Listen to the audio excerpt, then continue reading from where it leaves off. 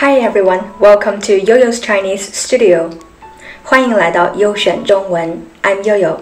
The Qingming Festival, also known as Tomb Sweeping Day, is a traditional Chinese festival. It falls on April the 4th this year, and Chinese people have begun to honor their ancestors and their beloved ones who have passed away. In these episodes, we will tell you about some medical staff members who died in the battle against novel coronavirus and honor the memory of these heroes who sacrificed their lives on the front line. 牺牲, sacrifice. Today, we're going to talk about Xia Sisi, who was a 29-year-old devoted doctor working at the Union Jiangbei Hospital of Wuhan. 医院 hospital.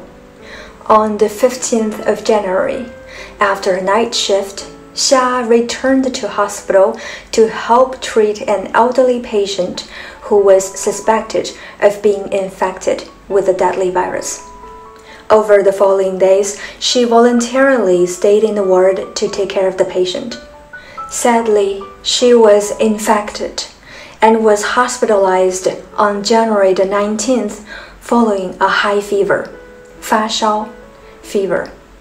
From her hospital bed, Xia decided with her husband, also a doctor, that they would continue to work on the front line together after her recovery.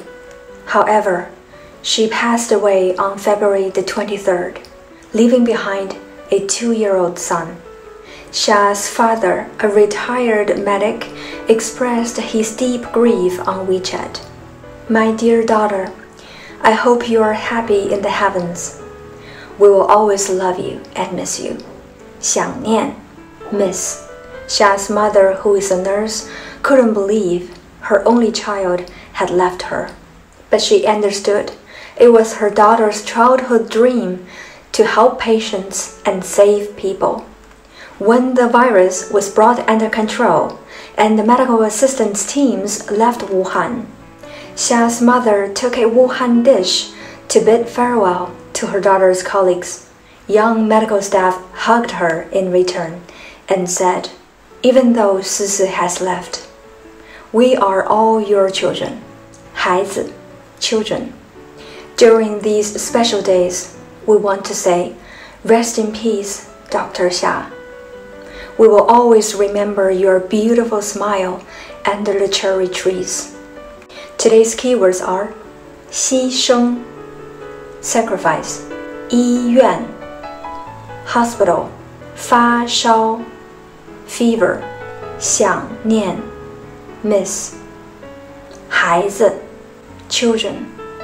Thank you for watching this episode of Yo-Yo's Chinese Studio. 感谢收看本期优选中文 I'm Yo-Yo. See you next time.